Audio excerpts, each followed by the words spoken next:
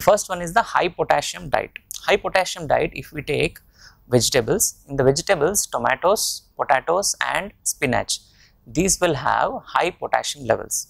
And in the fruits, bananas, kiwis, oranges and dry fruits, they have high potassium levels. And milk, yogurt, legumes, seeds and fish, they also have high potassium levels. Coming to the low potassium diet, if we take vegetables, usually cucumber and green leaves, they have lower potassium. And in the fruits like apple, pineapple and watermelon and strawberries and grapes, they have lower amount of potassium.